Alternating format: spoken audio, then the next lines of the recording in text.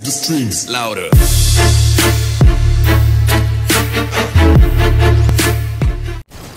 Hey, what's up guys, my name is T-Scored, and today I'm bringing you guys a 30 gun streak Juggernaut medal using the Raw, and I was playing 6v6 domination on the map Terminal, and I'm really disappointed with myself, you guys. I actually did about 10 commentaries the other day, and I messed up the sound on all of them.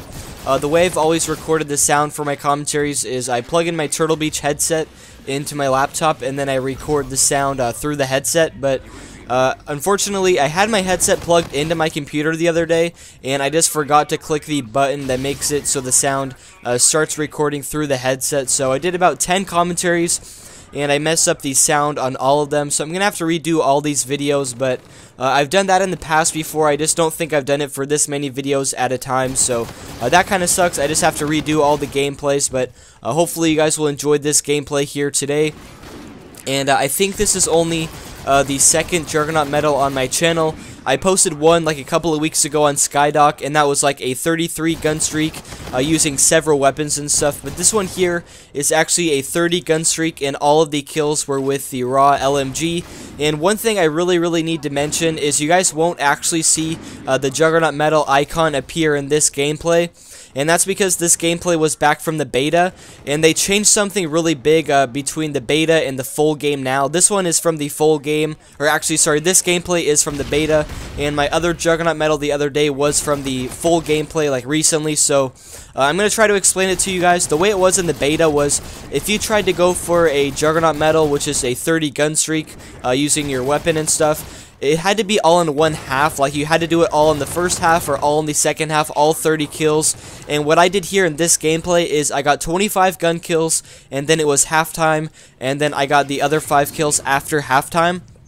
And so you guys will see in the first half I get the Brutal medal for a 25 gun streak, and then in the second half I get 5 more kills, and you guys will see it only says Bloodthirsty, and that's because in the beta it reset your kills after halftime. And that doesn't even make sense, because if you're still on a 25 gun streak when the next half starts, it shouldn't restart your kill streak from 0. But unfortunately, during the beta, it did that. So this is a Juggernaut medal, you guys. It is a 30 gun streak, except you guys won't actually see the Juggernaut medal pop up. So I just wanted to clarify that. Hopefully that makes sense to you guys. And I also wanted to say, I actually think Juggernaut medal gameplays are more impressive than going for deatomizer strikes, because like deatomizer strikes are a 25 gun streak, and even though those are a 25 gun streak with only one particular weapon, the legendary variants, the nuke variants, are usually really good. Usually you have like built-in less recoil or built-in extended mags or something. And even though all 25 kills have to be with one gun, this gameplay here, you guys will see I got 30 gun kills in one life with this one weapon. And unfortunately, there's no nuclear variant right now for the Raw, so I got a 30 gun streak. It's probably more impressive than all my deatomizer strike gameplays, especially because I would say this gun isn't even as good as the NV4, but you know, I thought it was a really cool gameplay, a 30 gun streak with this LMG. I really wish there was a nuke variant for the Raw. I think that would be amazing, and I could easily get some nukes with that, I think. But in the video today, you guys, I want to talk about my 5 favorite maps in Infinite Warfare. And the first one, you guys, is Grounded. Grounded is the map that has like rocks everywhere, and it kind of takes place in like a quarry, and I think that map is really good. If you use an LMG or an assault rifle, it's really easy to play, lots of good lines of sight, and pretty much all you have to do is just defend the B flag, and enemies just like sit on the flag, and it's really easy to get kills. But I love that map, Grounded.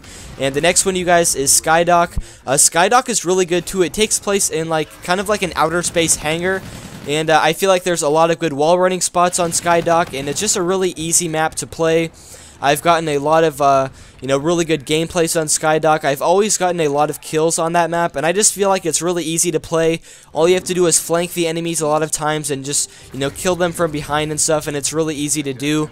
And then the next one, you guys, is Frost. If you guys have watched my channel at all, you would know, so many of my Apex gameplays are on the map Frost, and I think it's the only snow map in the game right now. And I think Frost is a really good map. It's designed really well, and I always seem to do really well on Frost, and I just really enjoy the map. I think it looks really cool. I really like the lines of sight and the way the flags were set up in Domination, and I just think Frost is a really good map overall. It might be my favorite map in the game. I would say probably Grounded and Frost are my two favorite maps in Infinite Warfare. And my next map, you guys, is Frontier, and Frontier was in the beta as well, and it's kind of like the Nuketown of Infinite Warfare. It's like the smallest map in the game, and there's times, you guys, where I really like Frontier. I feel like the map is really fun, and I've had times where I've gotten like so many kills on Frontier, like 80, 90 kills, you know, just playing in 6v6 domination. But there's other times where if you get into a lobby where your team is really bad and the other team is like super good players, you're not going to do good on Frontier. They're going to spawn trap you, and you're just going to be pretty much screwed. But overall, I feel like Frontier is a pretty good map. It's really small, it's just really easy and simple to play, and I do like that. It's a really high action map, and that's really good. And my fifth map, you guys, for the best maps in the game is Terminal. This map here, I'm surprised they brought this map back from MW2 and MW3, and now there's wall running in this map.